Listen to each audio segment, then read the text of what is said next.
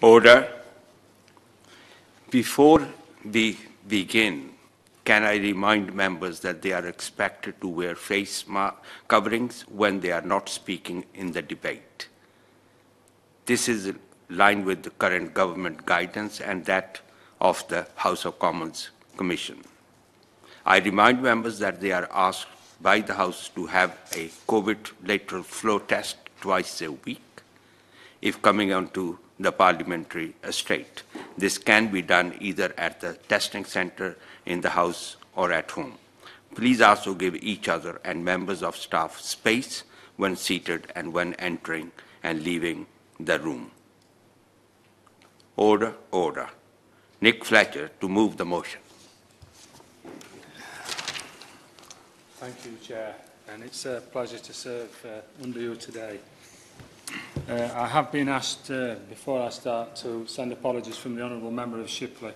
He did want to be here, but with the date change, he was unable to make it. So I just want to pass that on. I shall begin. International Men's Day. I'm not really a fan of these days. We seem to have a day for everything at present. Yet, as someone who cares deeply about preventing young boys and men from being left behind, it is fitting that I lead this debate today for International Men's Day. In recent years, there's been a creeping narrative that males have it easy, that life is a breeze and there is nothing to complain about. Me standing here may in fact be used as evidence of this. Yet it is clear that life is tough for many men and young boys, and many of our boys in schools are far from privileged. I, myself, certainly wasn't. In fact, I came from what I would consider a pretty standard working-class background. I do not begrudge that fact at all. Why? Because coming from such a background gave me the attitude that if you don't do something yourself, no one else will. That attitude is what put me here.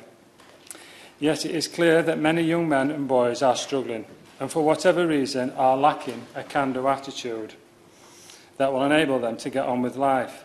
The statistics speak for themselves. As a whole, men and boys are disproportionately doing poorly in education and health settings. Just let me read you a few statistics out. Boys are lagging behind at school, especially in maths and English. 13.2% of men are not in employment or education. This is 10% for women. Suicide rates are 3 times higher than they are for women. Life expectancy for a man today is 4 years lower than it is for a woman. 83% of rough sleepers are men. And a staggering 96% of the prison population are male. While I do not believe that men are wholly victimised, it is clear that if we witness such disparities between other groups, there would quite rightly be an uproar. Yet for me, such statistics do not generate the headlines they should, because issues that affect men do not seem urgent enough to talk about. Why is this the case? Personally, I believe this place operates like a pendulum, swinging from left to right and continually struggling to correct wrongs and injustices. It's a very noble endeavour that has been pursued in this great institution for many centuries. However, I am afraid the pendulum often swings so far that reaching an equilibrium is no longer the objective. And so, over the decades, where this place has rightly corrected society's injustices, empowering females, protecting sexual and ethnic minorities from discrimination, we have unfortunately left the struggles of many males out of the discussion. Some may say that men have had their turn, and it's a woman's turn now. However, that's a poor argument, and one that I find rather infantile. Yet it is something that I have heard within the walls of these premises during private discussions, and it's a narrative that I feel that has penetrated popular discourse. Yet I am in no way denying that men have had many opportunities that women haven't, and in too many instances this remains the case. This, in my view, is wrong, and it should be continually challenged and put right. However, such a wrong should not be corrected by simply ignoring the issues that many men and boys face. As the saying goes, 2 wrongs don't make a right. So what can we do? And why did coming from such a working class background not stop me from being in the position I am now? Firstly, I believe we must look to the needs for boys to have male role models, just as they need female ones. The need for such male role models is highlighted by groups such as the fantastic charity Lads Need Dads, who have done some excellent work in encouraging boys to pursue their passions and learn skills from male volunteers. The results really speak for themselves, and I would urge all members in this debate today to look into the organisation's work and promote the group in their own constituencies. And so, it is time we recognise the need for positive male role models for our boys. Failure to do this, after all, will only mean that boys will continue to be let down. Secondly, from this point, it is clear that we also need more male teachers in our schools, if we address some of the educational disparities that I touched on earlier. From speaking to teachers in Don Valley, an issue that has been touched upon is that the poor behaviour of young boys with no positive male role models at home is often exacerbated by the lack of male role models at school. Consequently, I say to the Minister that an active campaign to encourage men to be teachers ought to be a fundamental part of the teacher recruitment and retention policy. Thirdly, it is clear that boys need to have their own clubs, just as girls need their own. Indeed, is it a wonderful thing that girls' football is on TV? It's terrific that female tennis stars are finally starting to be paid as much as their male counterparts. And as the father of a daughter myself, I wish to applaud all who have corrected this wrong and the hundreds of other injustices. Yet I would also like to reiterate something that seems to be very topical at the moment, although much more for women than men, and that is the need for men to have their own identity and for masculinity to be something that can be celebrated at times rather than continually vilified. Everywhere, not at least within the cultural sphere, there seems to be a call from a tiny yet very vocal minority that every male character or good role model must have a female replacement. One only needs to look at the discussion surrounding who will play the next James Bond.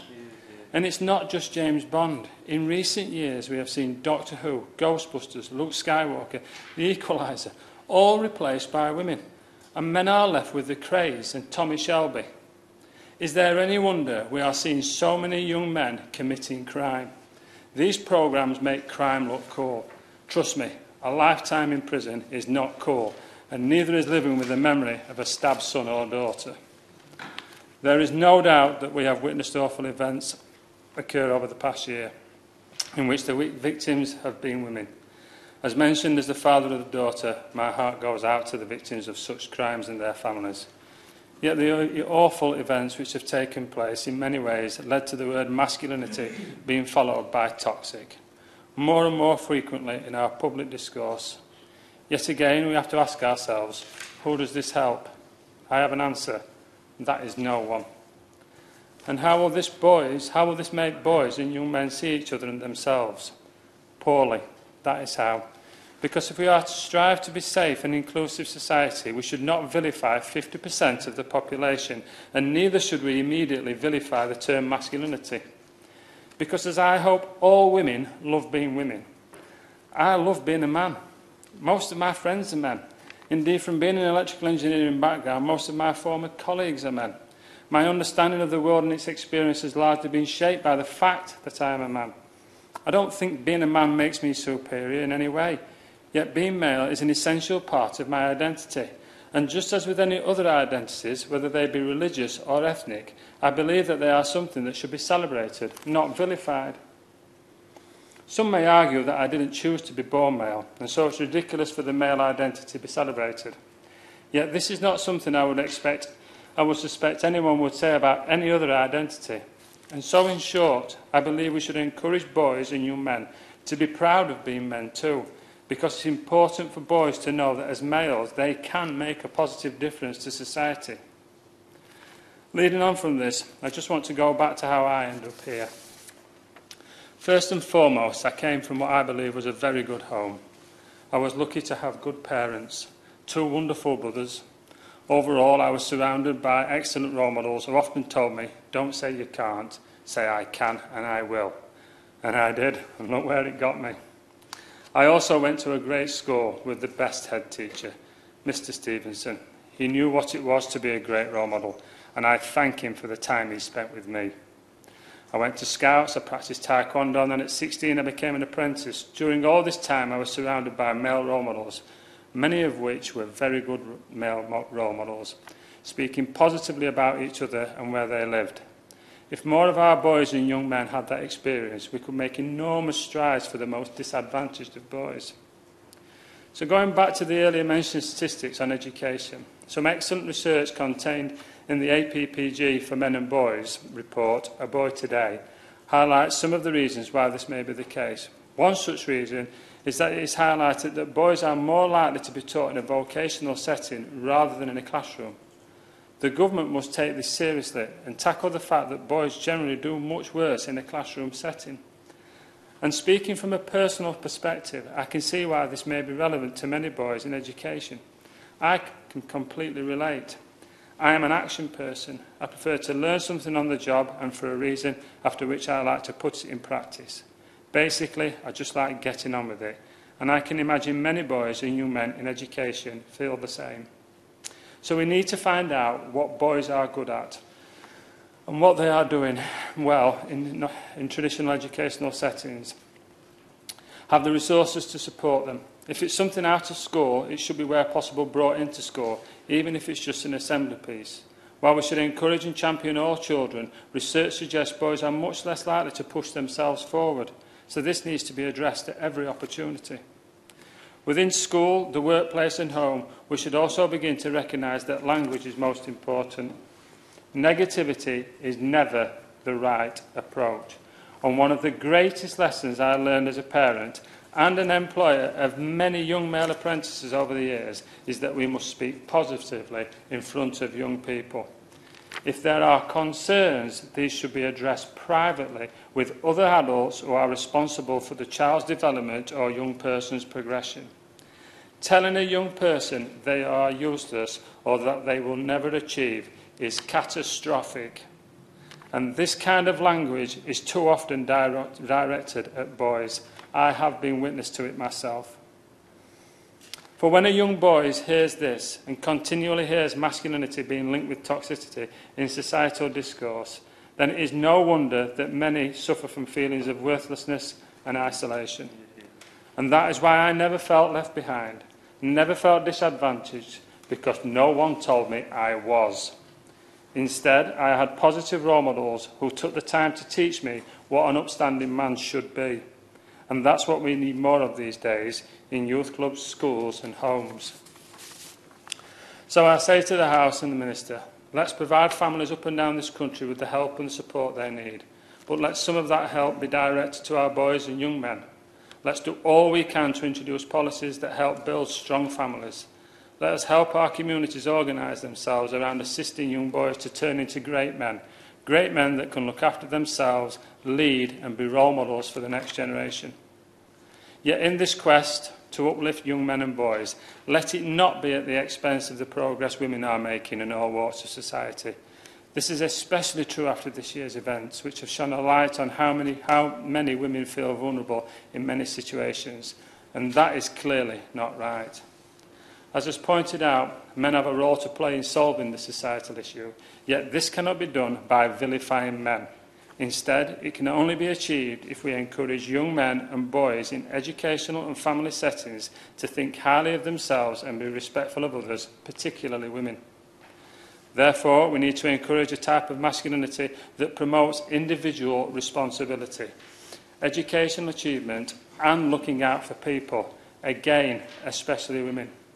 We should also be teaching our young boys in the classroom and at home not to objectify women, but to be much more like the moral, upstanding male role models that were in my life growing up. So as is espoused by Lads Need Dads, give a young lad a good dad or a male role model, teach him what's right and what's wrong. Watch what he watches, and I cannot stress that enough. Watch what he watches and who his influences are. Teach him to be proud of what he is, a boy, because from this you will get a man that will be an asset to society, a fantastic son, a fantastic husband, and maybe even a fantastic dad. As a society, we should continue our pursuit of inclusiveness, but not so that policymakers forget half of society. It is important that if we get this right, we should need fewer police, not more. We should need fewer courts, not more. We should need fewer prisons, not more. This is a long game. We need to help men at all stages of their life. Some are already in a bad place, and we need to help these, but we need to prevent our next generation from following them. Addressing this disparity many men and young boys face should be a long-term goal, which recognises that there will be no quick fixes here. But with a clear strategy, with the right people, good things can happen. Let's celebrate International Men's Day each and every year by speaking men up and not talking them down. Speaking our sons and our dads, speaking well of our sons and our dads and our brothers and our husbands.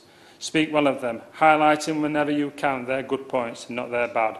And trust me, you will watch them bloom.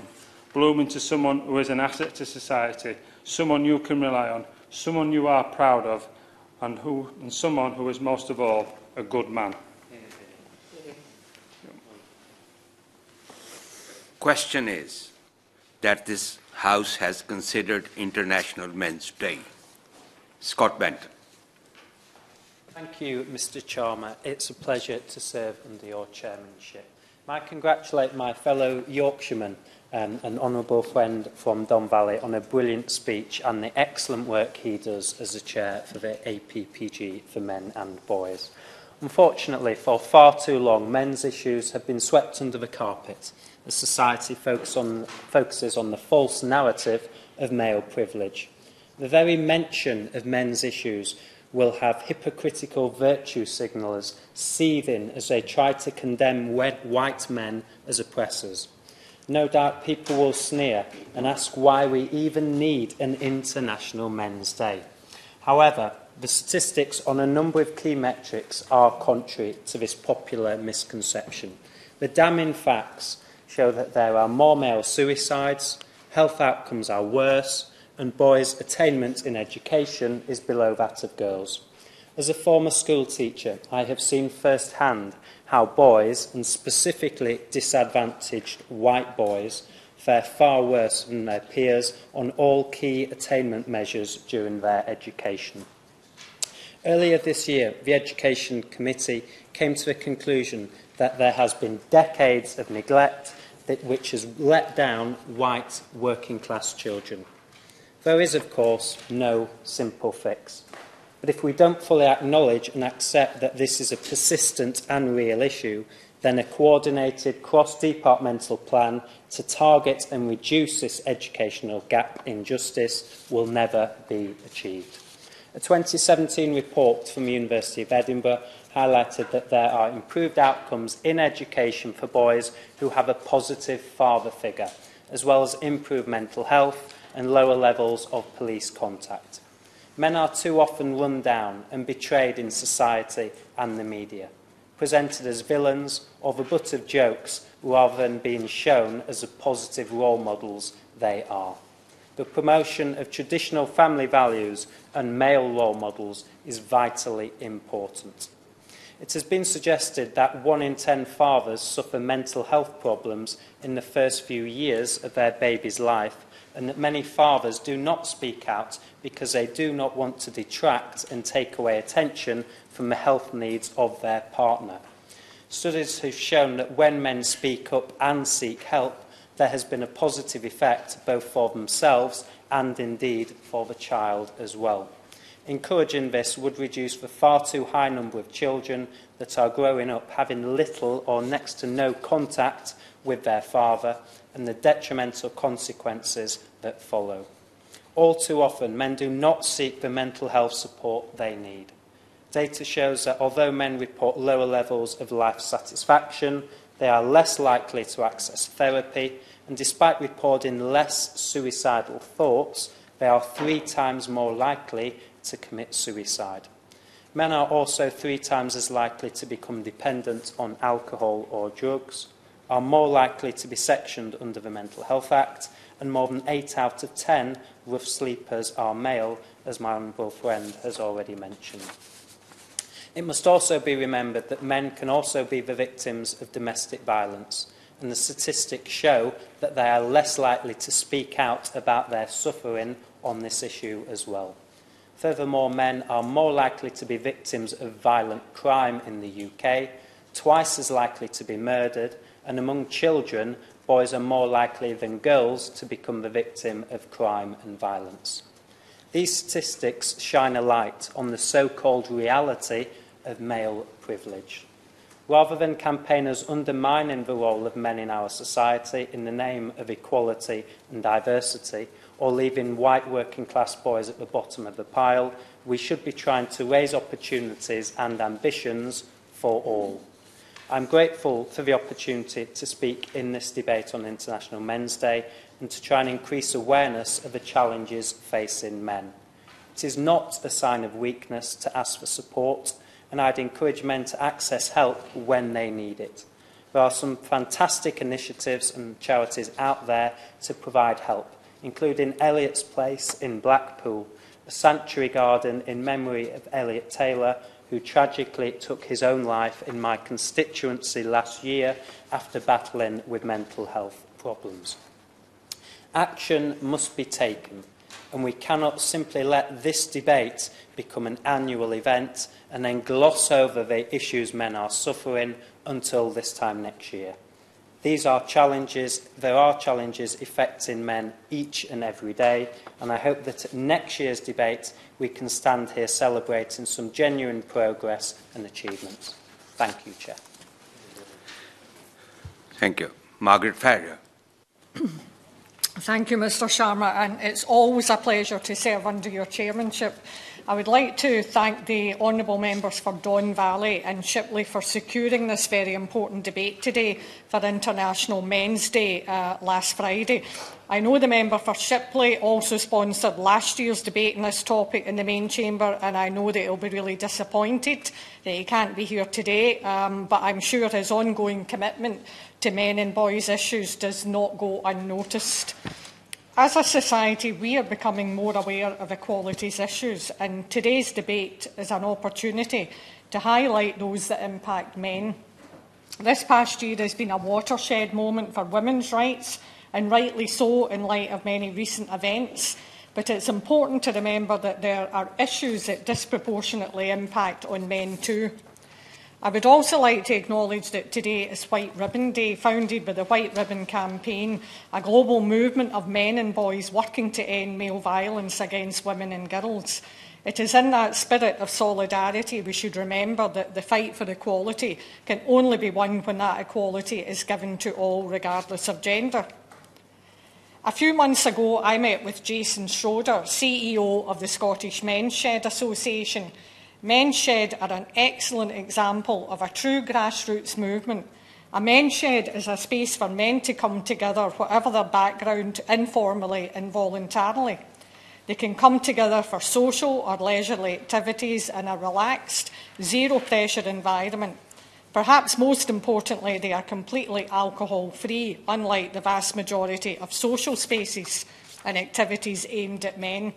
I am proud to have the Rutherglen and Cambuslang Men's Shed in my constituency because their impact is invaluable.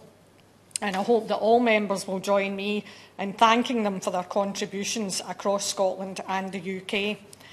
My conversation with Jason was enlightening, and his passion for the movement and the men involved is unquestionable. He explained how the sheds help men across a broad spectrum of ages and backgrounds and in innumerable ways. In particular, the support they provide for men who might be stigmatised for their mental health, employment status or suffering from things like alcoholism is vital. It was clear that there was a common thread tying many of the issues back to one big problem: isolation.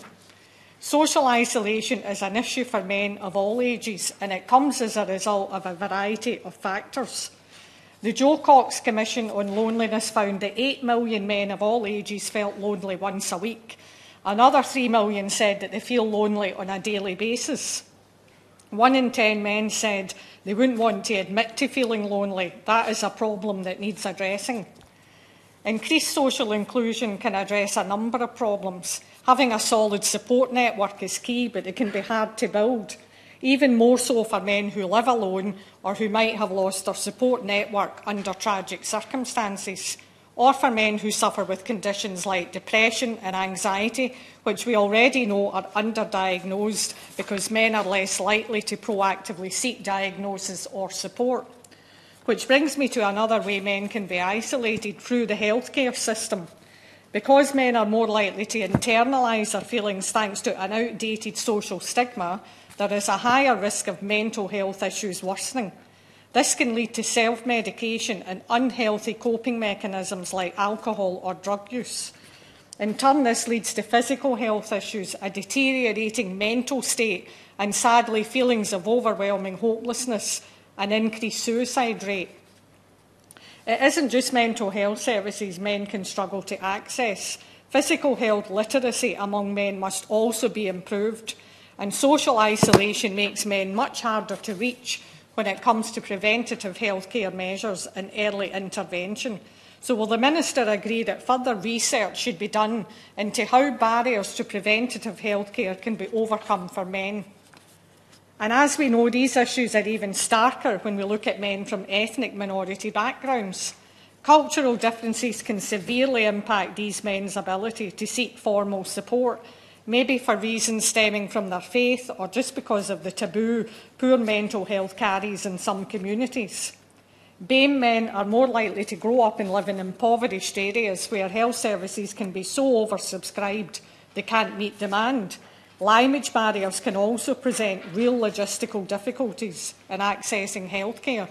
And all of these issues can combine to make the very idea of seeking out support completely insurmountable. So will the Government review the barriers to accessing healthcare for ethnic minorities? Each community has its own cultural taboos and stigmas, so will these be looked at in more detail so that support can be better tailored? And while we're on the topic of health, I would like to highlight the work of the Movember Foundation, who every November sets out to raise awareness of health issues like prostate and testicular cancer to increase early detection rates and effective treatment, mental well-being and suicide prevention. A movement born from a small group of men in Australia is now impacting the lives of men across the world. Another group of men that might find themselves socially isolated are single parents. One Parent Family Scotland, a charity that operates within my constituency, told me recently that while their services are predominantly accessed by women, they have seen a noticeable rise in single fathers seeking out help over the past 18 months. It's a position that is often overlooked, and unsurprisingly, as men make up only 10% of single parents. But think about what that might mean for that 10%. A lack of peers for a start. It goes back to my earlier point about the importance of a strong support network. Mother and baby groups are part and parcel of life for many single mothers, but a lot of fathers wouldn't feel comfortable going along and socialising at one where they might be the only man present. The prevailing belief in society that mothers should be the primary caregiver, problematic in itself, mean that single fathers face a raft of unfair assumptions. That very British stereotype of a stiff upper lip means that fathers may often not be seen as warm, loving or caring. If a child has a parent that loves them and does their very best for them, that's all that should matter. This debate is so important, and I'm happy that that's been recognised here today. I'm very grateful to have had the opportunity to speak, and I hope that through discussions like this, we can work towards a society that is truly equal and fair for all. Thank you. Maria Miller. Thank you, Mr. Sharman. It's a great pleasure, as always, to serve under your chairmanship. And can I start by commending my honourable friend, the member for Don Valley, for his opening speech in this debate. And whilst we deeply miss the honourable member for Shipley, and we always will in debates like this, he did an extremely good job in opening this important debate. And also very good to hear from my honourable friend, the member for Blackpool South as well.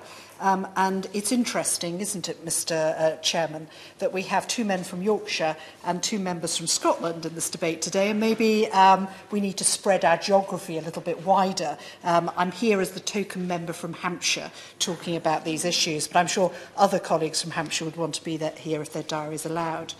I'm particularly pleased to follow the honourable member for Rutherglen and Hamilton West.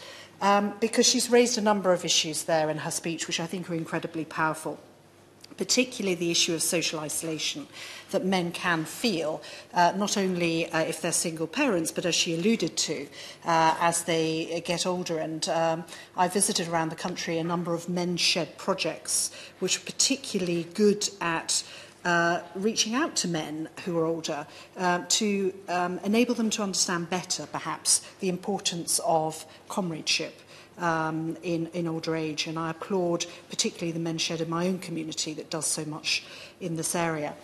Mr Sharma, on the 19th of November, we celebrated International Men's Day as a way of recognising the positive values that men bring to our society and our families and our communities.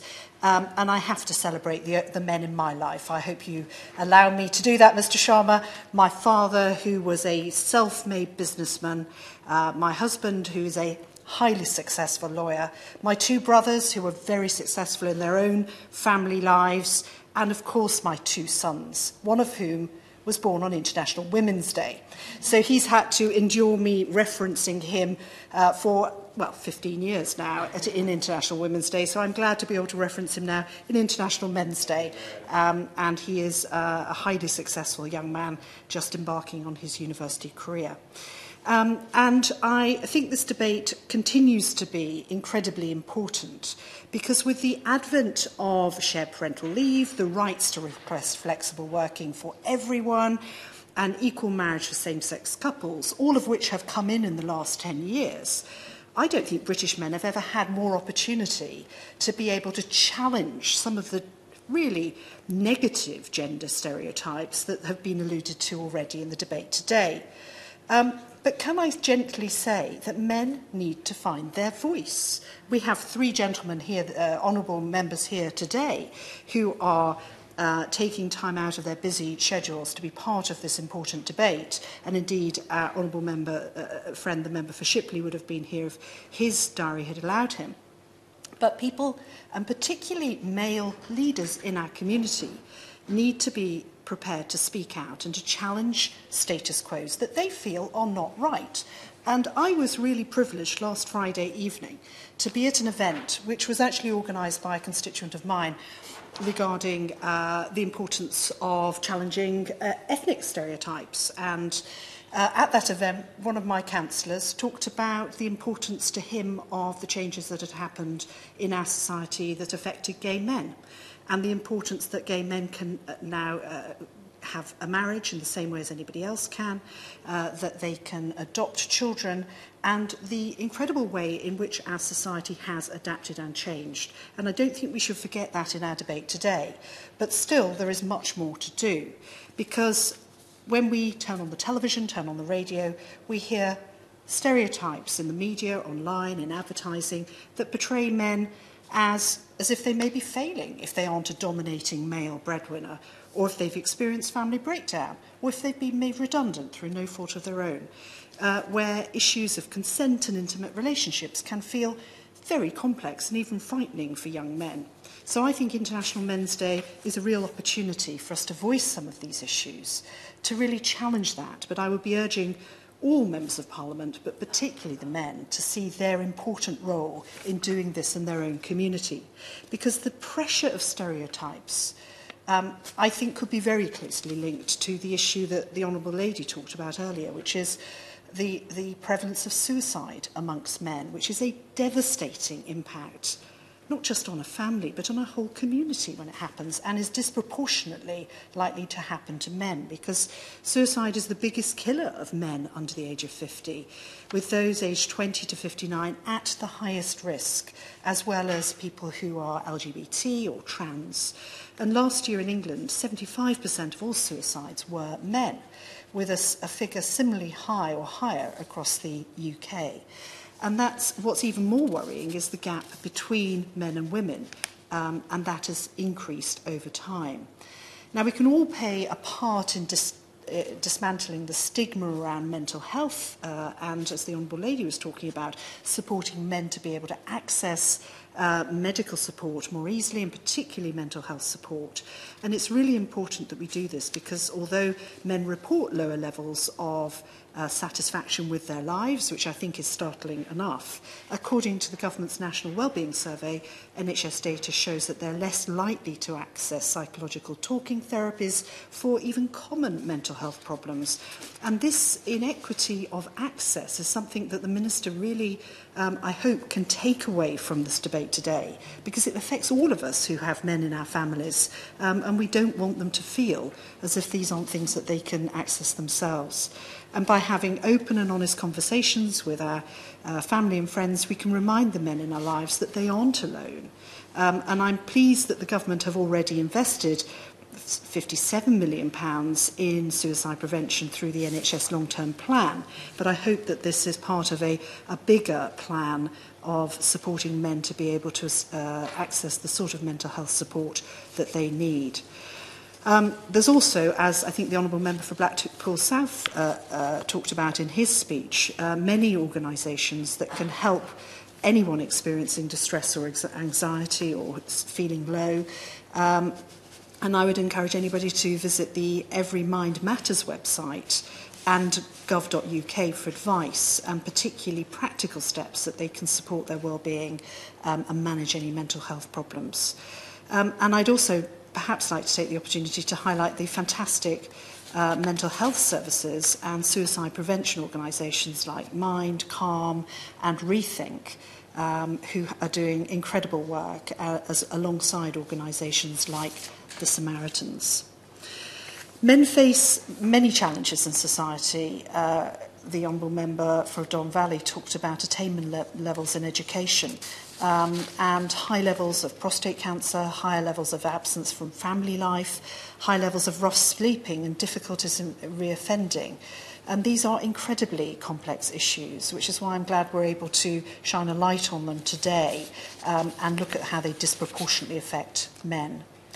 I'll spend the rest of my time in the debate today talking about one of the themes in International Men's Day this year, which is better relations between men and women, something we're always striving for in my household, Mr. Sharma.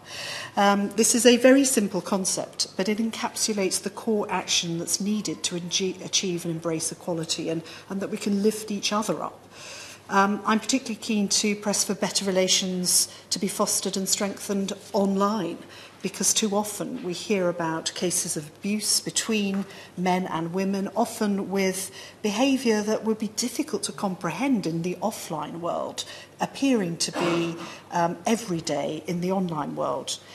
So I'm hoping that the online safety bill that's coming up hopefully shortly, will be able to address some of these issues. For instance, the government's own research found that there is a substantial link, evidential link, between the use of pornography by adult men and harmful sexual attitudes and behaviours towards women. Now, studies are also revealing that the algorithms of porn websites have been actively promoting sexual violence and even illegal pornography, with 1 in 8 video titles on the home pages of porn sites promoting this content. Now, it's not right that tech companies should be fueling division between men and women in their algorithms. So I hope this is something that will be addressed within the online safety bill. Practices like image-based abuse primarily affect women, but can affect men too, and can thwart men and women from having healthy relationships and respect for one another. And this is an attitudinal problem that trickles down to cultures between boys and girls in school, as was evidenced in the recent Ofsted report on sexual abuse at schools. It's with the combined strength of men and women that we'll be able to create a fairer online world and create fairer workplaces and fairer communities. And we should be working together on this. I'd like to thank, by ending, the inspirational men, not just in my life, but in my whole community, who've been helping to tackle the inequalities and challenges that men are facing, and for the way that they're working with women to create a stronger and fairer society. And I hope that perhaps, Mr. Sharma, in future debates, more male colleagues in this place will find time to come and find their voice on these issues.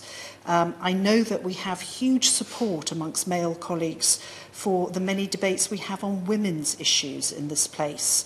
But I wish that they would also find perhaps a voice to talk about the issues they face as well. And by doing that, we can find the right solutions for everyone. Thank you, Mr. Sharma.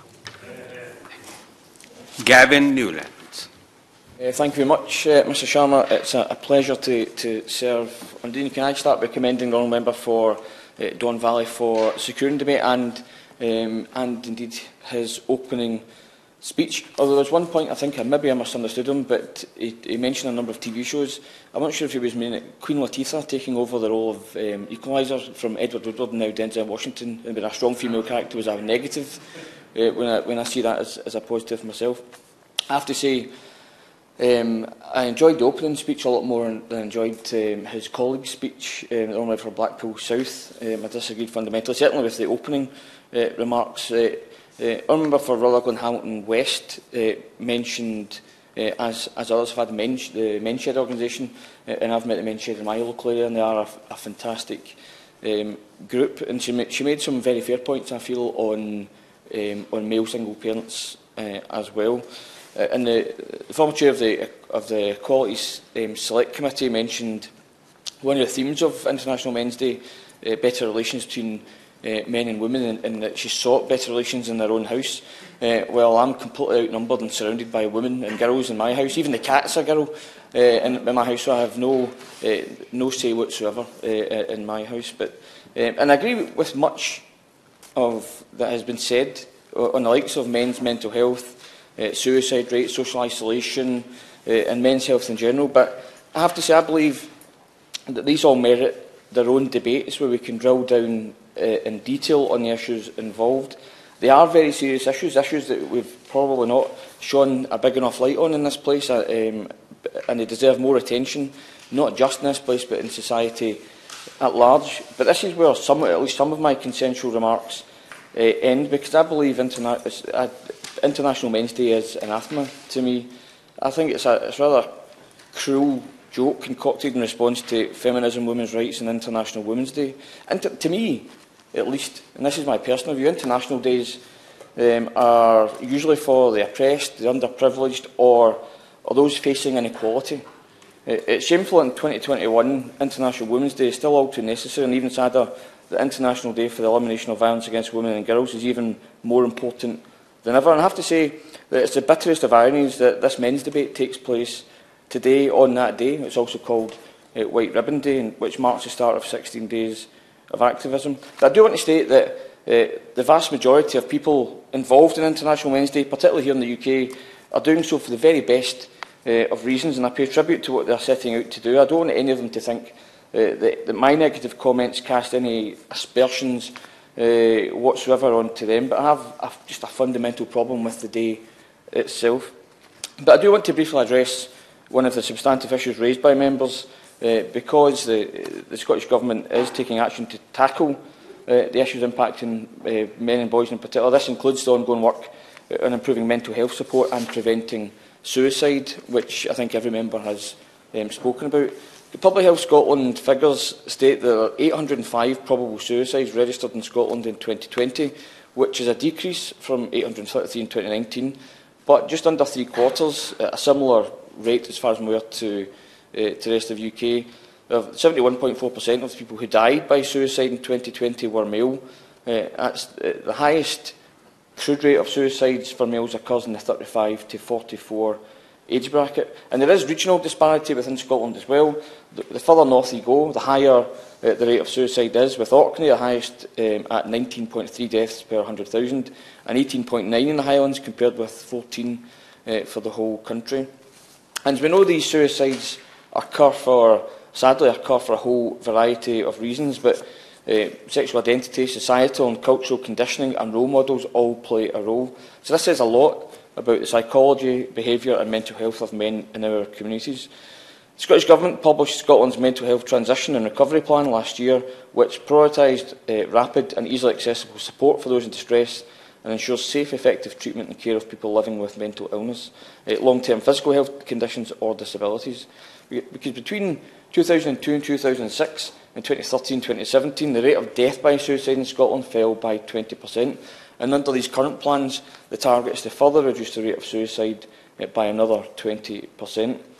Now, I want to go on and talk about men's achievements, although I doubt that there will be the kind of achievements that some members will want talked about today, and I'm not sure the member for Blackpool South will be keen on my following remarks. But it's fairly easy to make sure men's achievements are celebrated regularly when essentially the entirety of Western society has been run for the convenience and security of men over women since literally God was a boy. Of course, that has also meant that men's other achievements, the ones that aren't so positive, are also pushed down the pecking order.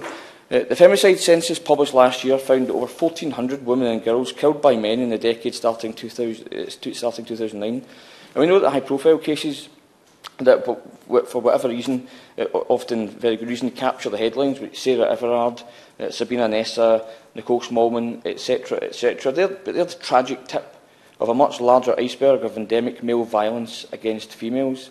92% of defendants in domestic abuse-related prosecutions are male.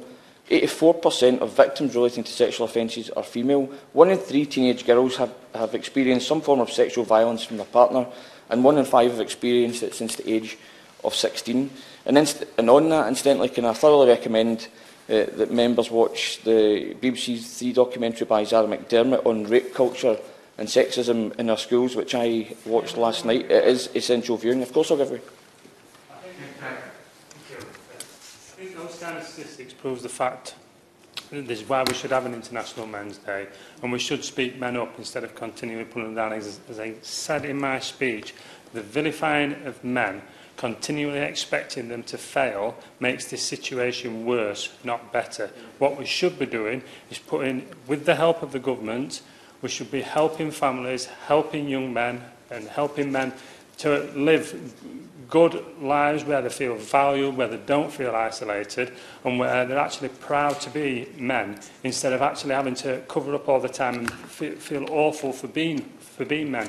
If we actually celebrated men and we said that you can do good things and you are able to do good things and you are a good person, then I think you'd see those statistics that you spoke about, which are absolutely dreadful, but you would see those statistics actually fall. Let's talk positively instead of negatively about men all the time. Thank you, Richard. I thank the member for that intervention. I've got a lot of sympathy with elements of the point he was making, but in my view, before we get to that, we need men in general to take responsibility for what men have done and continue to do. We see it in our papers and our news bulletins day in and day out. We need to take responsibility, and we need to stop this at source. It's up to us to not walk on by and allow abuse or anything of that nature to happen, be it in the streets and dressing rooms. I played rugby for 17 years. I've heard plenty of sexism and misogyny in that time. And being completely honest, for those 17 years I was younger, I probably didn't say a thing about it either.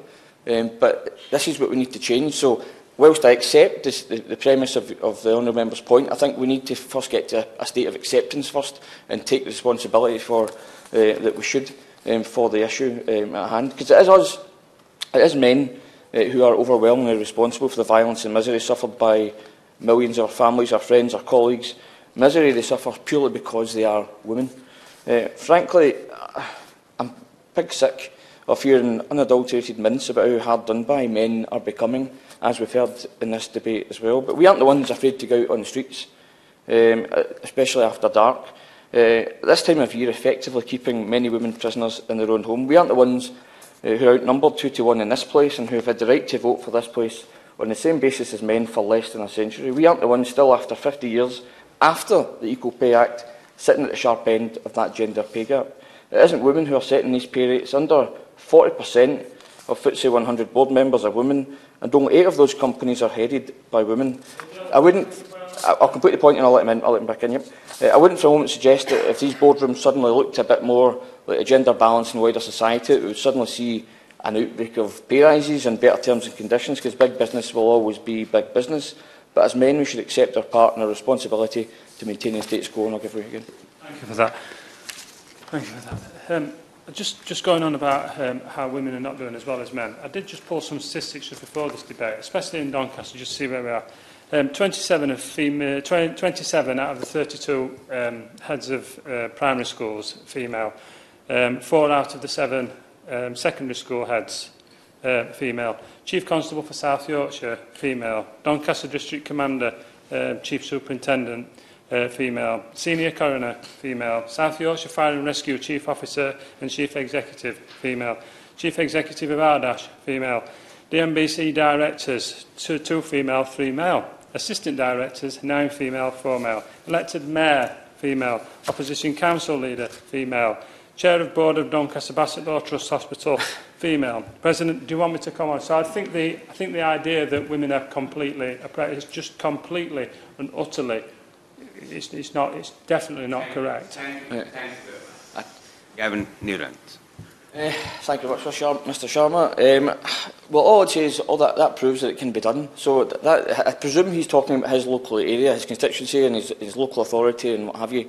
That sounds fantastic, but these are the overall figures for the entire country. So whilst there might be a pocket of equality in our members' part of the world, that simply doesn't bear any scrutiny when you look at it from a nationwide point of view. Because I stand by the stats that I have just stated.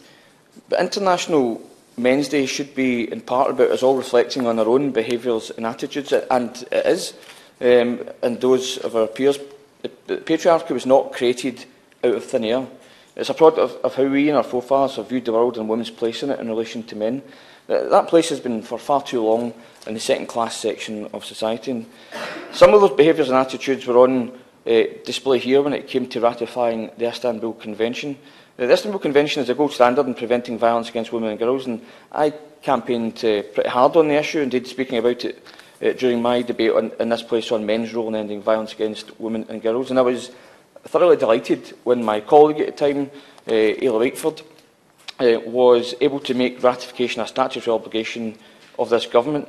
But Mr Sharma, we're now coming up on the 5th anniversary of the second reading of that bill, and we still haven't ratified the convention. Of course, I will remember that day a certain MP speaking for well over an hour, attempting to talk out a bill aimed at making sure the UK met its international obligations and its obligations to women and girls. It's also the kind of behaviour that confirms for many that the attitudes that pervade those at the top of society haven't changed much over the decades. When that same member says, "I don't believe there's an issue between men and women," while speaking at a conference for an organisation that issues awards for Lying Feminist of the Month, it simply speaks to a wider perception that there's a serious whiff of misogyny and hardcore sexism about this place. And for the avoidance of doubt, Mr Sharma, the member I speak of is the Honourable Member for Shipley, who originally co-sponsored today's debate. And to say that in itself, to me, somewhat undermined what many who support International Men's Day were hoping to achieve with this debate is an understatement. And yes, I have emailed the Honourable Member, given he's not here today, to let him know I was going to reference him, if that was what you're about to say, Mr Sharma. If you could keep your speech related to the Men's Day, nor the violence of the girls. I'm moving past that. A very brief mention of it. But I know that perceived sexist attitudes are not held by the majority of members in this place, and I think it falls to us to say that these kinds of antediluvian attitudes don't represent us and don't represent how I hope our governments and civil society think. But if we're here to talk about International Men's Day, yes, before I conclude. Member for giving way, and he's certainly making some interesting comments. I thought you might think that.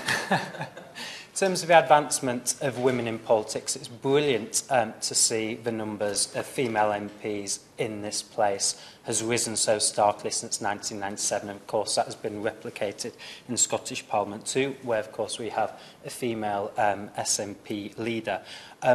More broadly, he was also speaking about some of the negative effects men have had in society, particularly in and around sexual violence against women. On that point, I just wondered what impact he thinks the purported actions of the previous leader of his party have had in terms of the confidence of women and girls in Scotland coming forward to report issues. I'm not really sure I'm going to dignify that with a response, Mr Sharma. It's for that person to justify his or his actions, and there's been plenty of court cases on that issue. It's not for me. I'm not going to stand here and defend anyone on that basis. But if we are here to talk about International Men's Day, which I hope you were hoping I was going to get back onto, let's talk about the full achievements of men.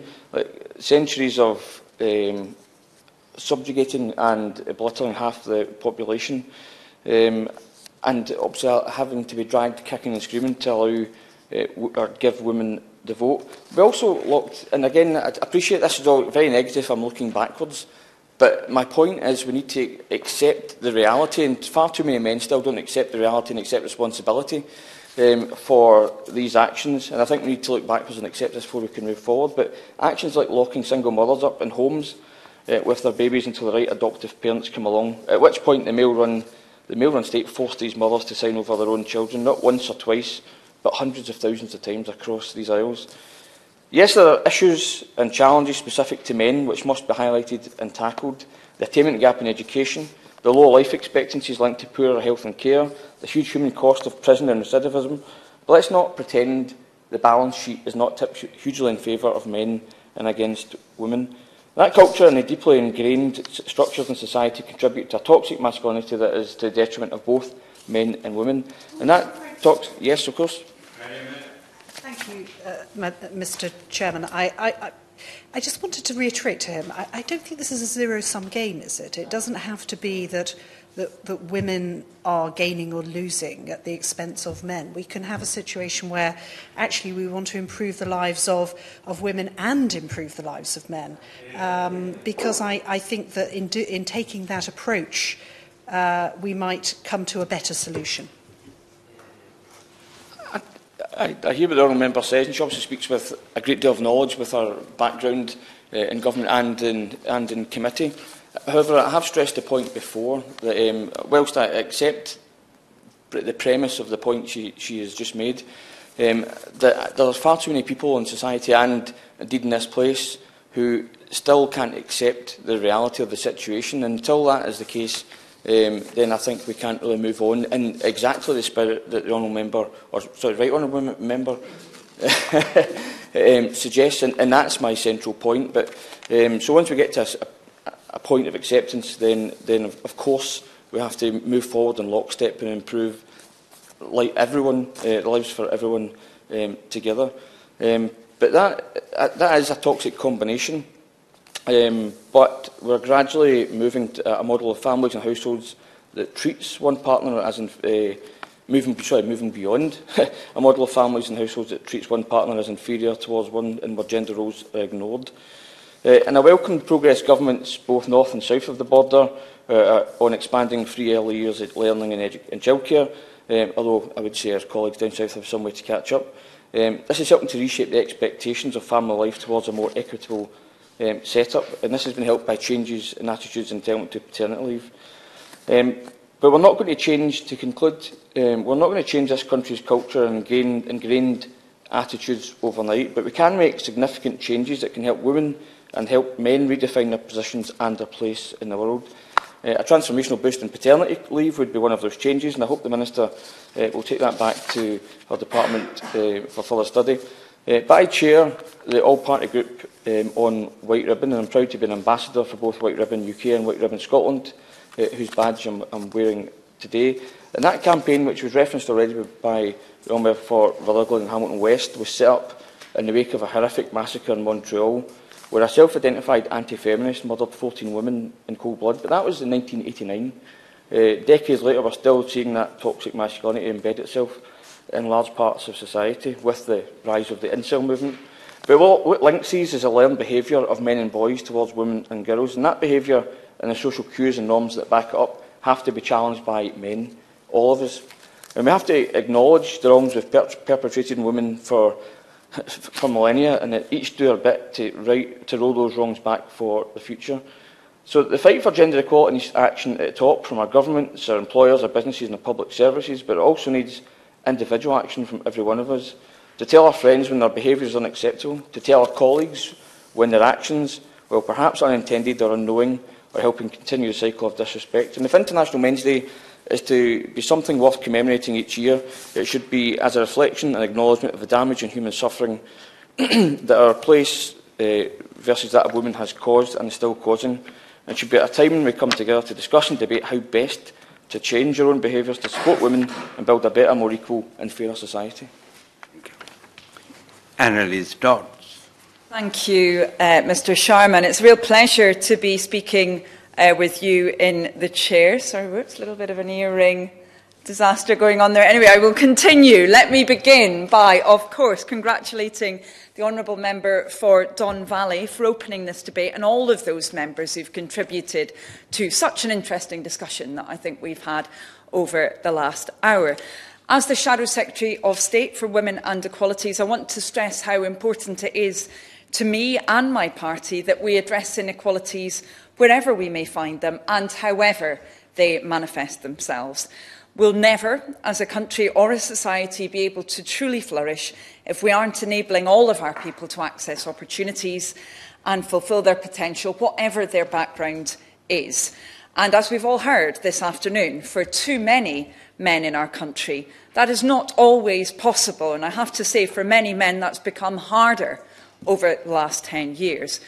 And I do want to begin with one of the starkest statistics of all that's been referred to by a number of people who've talked within this debate, which is that very disturbing figure that men are now 3 times more likely to commit suicide than women. That gap has grown over time, as has been mentioned, and we must all, I believe, ask ourselves what more we can do to support those men who feel they've lost all hope and how we can reduce that awful figure.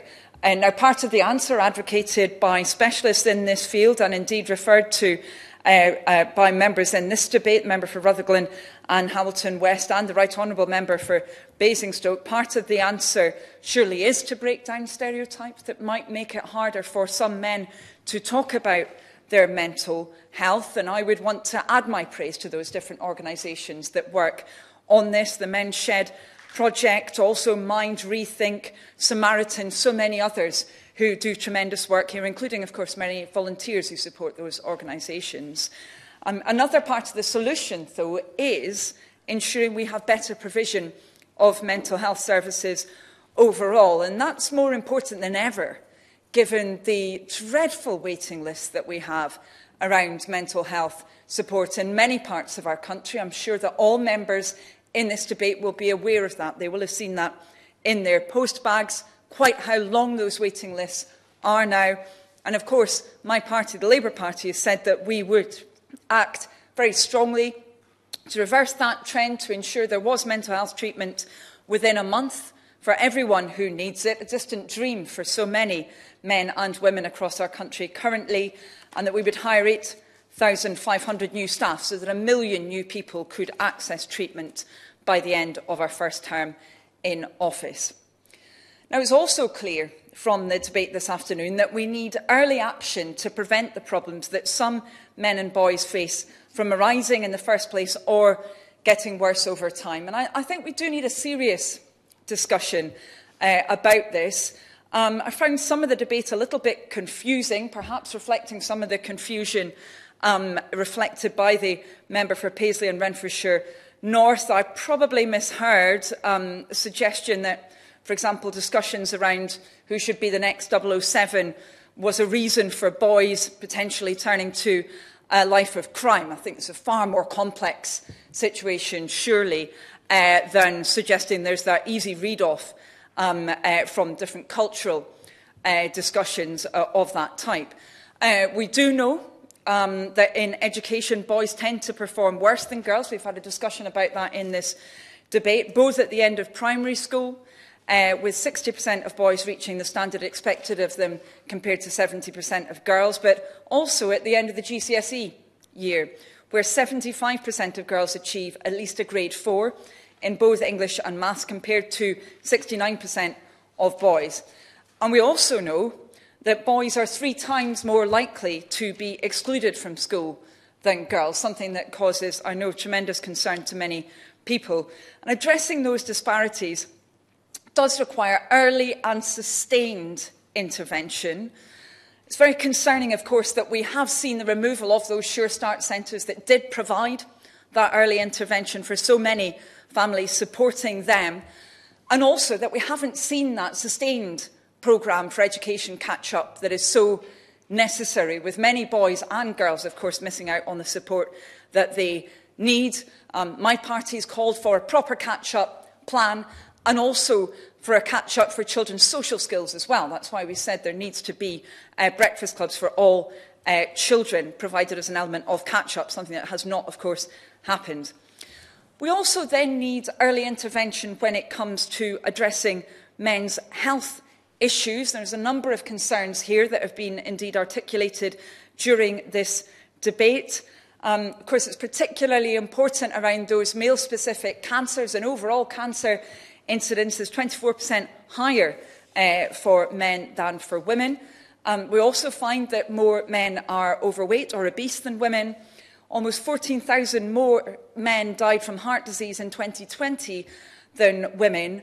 And I have to say I'm also particularly concerned by the, obviously, by the extent of drug-related deaths across the UK, but also there are very, very stark gender disparities there as well. Men are far more likely to be dying from drug-related deaths, and of course that rate has been very disturbingly going up in our country, particularly strongly, worryingly, in Scotland. So we must deal with that.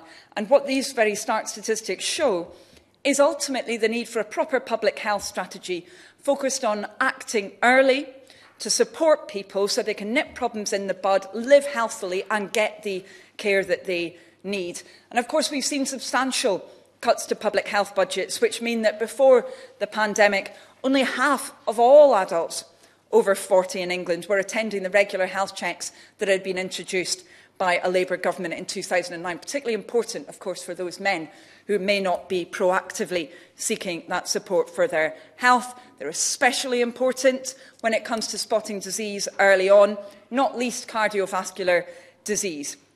So to address the problems that we've heard about this afternoon, we need to turn the tide on rising health inequalities and improve health for men, indeed for everyone, by tackling problems at source and considering health not just as a standalone policy issue, but one that's embedded in and impacted by everything that government does. But Mr Sharma, we also need to consider these issues at a more detailed level than just speaking about an overall category of men and boys, because in the three areas that I've just highlighted, male suicide, educational attainment and men's health, we know full well that, of course, not all men and boys are affected in the same way. There are other deep-rooted inequalities overlaid on those worrying trends.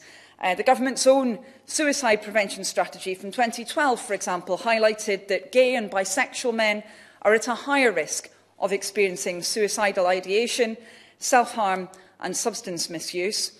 And as well as the educational attainment gap between boys and girls, we know that there's an even starker divide between children from poorer backgrounds and their wealthier peers, with secondary school children on free school meals 18 months behind by the time that they take their GCSEs. When it comes to health, in some areas of the country, life expectancy, disturbingly, is actually falling. Obviously, that's something not taking place in many other countries, but it is happening in our country, with the largest decreases seen in the most deprived 10% of neighbourhoods in the northeast of England, while the largest increases in life expectancy have been seen in the least deprived 10% of neighbourhoods in London. So we need to look at these inequalities in the round. We need a government that's committed to addressing all of them. And it's that holistic, ambitious approach that will ultimately improve life for everyone in our country, men and boys included. Chair, let me finish, with your permission, by mentioning the fact that a number of others have drawn attention to that while we're discussing International Men's Day, which of course fell last week, we're doing so on November the 25th, which happens to be White Ribbon Day, a day when men across our country are called on to make a promise that they will never commit, excuse or remain silent about male violence against women. And I think the comments from the Right Honourable Member for Basingstoke about online harms were very important in this context. We really need to see that strong reform. We need to see internet companies taking strong action against online harms against women and girls. And also, of course, we need to see strong action against other forms of violence as well, including domestic violence. Yesterday's truly appalling statistics showed that the overall levels of domestic abuse have doubled in the last 5 years. I'm slowing down because I think that's such an appalling state of affairs. Doubled in the last 5 years. 3/4 of domestic homicide victims were women. And it would be remiss of me not to mention that we are in the midst of an epidemic of violence against women and girls in this country. And sadly, that epidemic is not being dealt with effectively by government. Charges and prosecutions have actually dropped year on year over the last 5 years. They've been getting worse. And the member for Don Valley, I have to say, seemed to suggest at various points, and I'm sure that he didn't mean this, but it sounded a bit like he was suggesting there was some kind of a trade-off between celebrating the achievements of men and boys, which I'm sure we'd all want to do, as against taking action against violence against women and girls. There's no trade-off, of course. We must do both, and I'm sure that he didn't mean to suggest that in his remarks, even if inadvertently. We must all take that action against forms of violence against women and girls, and so I do hope that all will be listening to the messages from that very important White Ribbon campaign today, and all acting to make sure that we also, in every action we take in this place, celebrate the achievements of everyone in our country, including boys and men. Thank you. Minister. Thank you, Mr Sharma, and it's a pleasure to serve under your chairmanship. I thank my honourable friend, the member for Don Valley, for securing this debate and for his ongoing work to ensure that the issues faced by men and boys aren't neglected. As chair of the Men and Boys APPG, he headed up the publication of the report A Boy Today, which is essential reading on the barriers many boys and men face in today's society. So I'd like to thank him and all the members of the APPG for their work, and thank all those who contributed to the valuable report. And I think we're now in the 7th year of marking the day with a debate, illustrating the importance of the event to all of us here. And it's not just important in this House, of course, with over 400 organisations across the UK taking part this year. I think Loose Women even became Loose Men, if only for one day. So Member for Don Valley should know that these swapsies do happen across the board. I want to thank everyone for their thoughtful contributions to the debate, and also the Shadow Minister in particular for the spirit in which she conducted this debate. We've highlighted the wide-ranging areas we need to continue to make progress on if we are to achieve equality for everyone, the areas in which we agree and the areas in which we disagree. The member for Don Valley spoke quite movingly about the issues men and boys face, and I'd like him to know that I agree with him, that we must not pathologise masculinity or any other protected characteristic.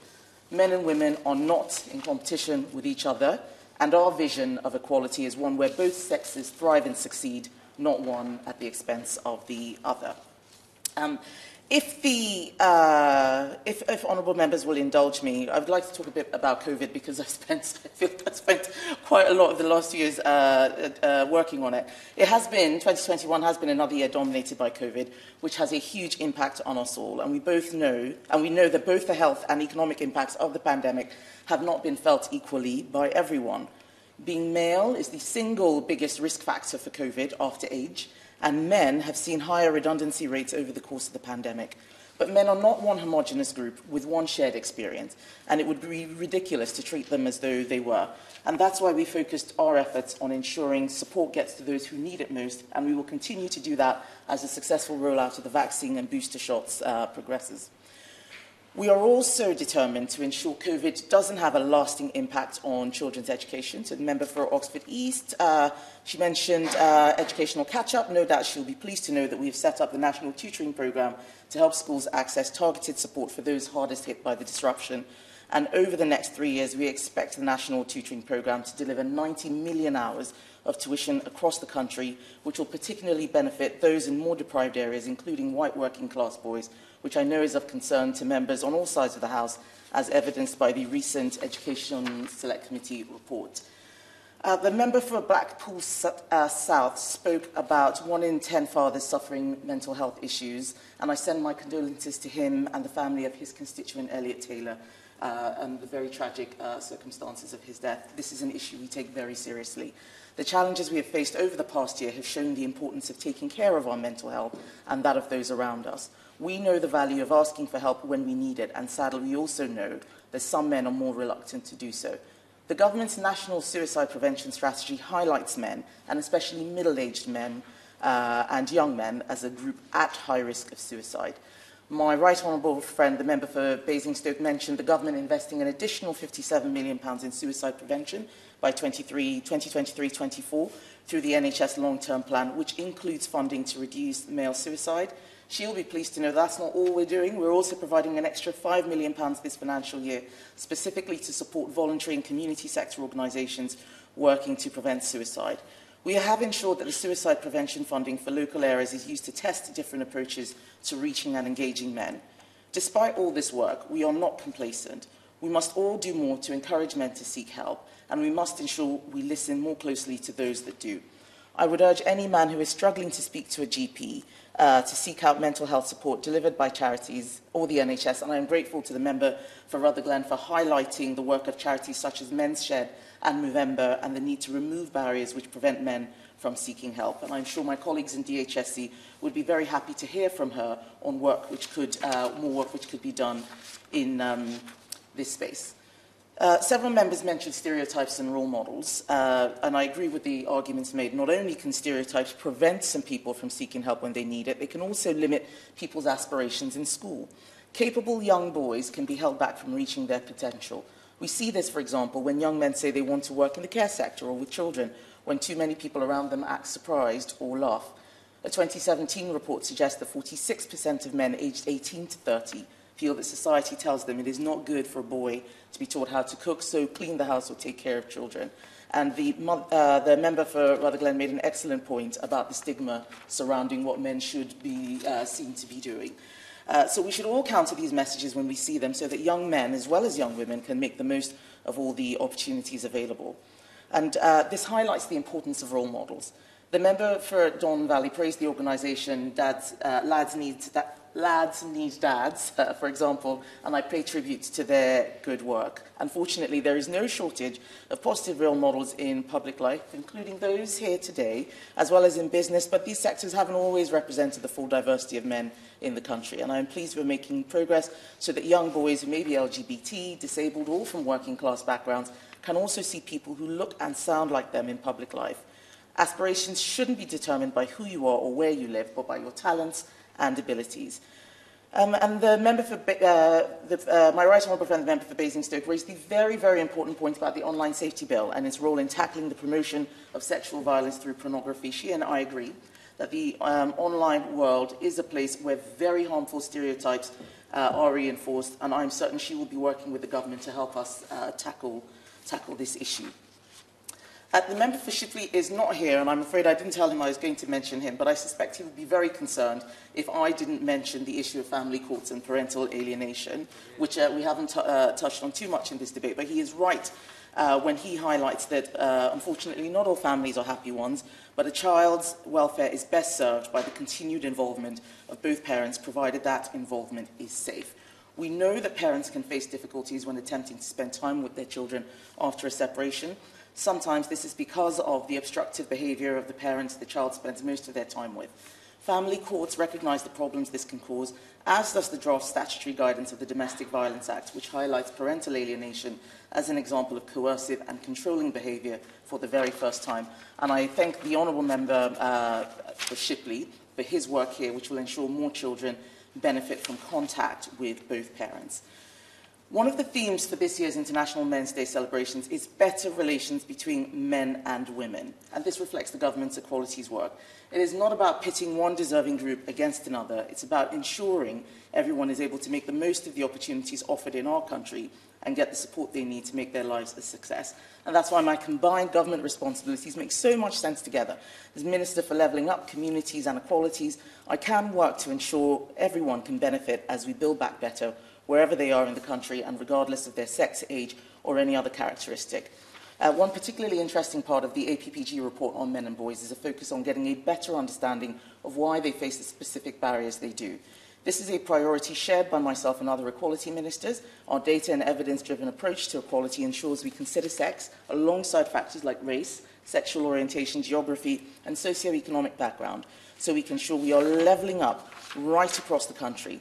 And this approach helps inform policy making right across government, so all my ministerial colleagues contribute to tackling the specific problems faced by men and boys.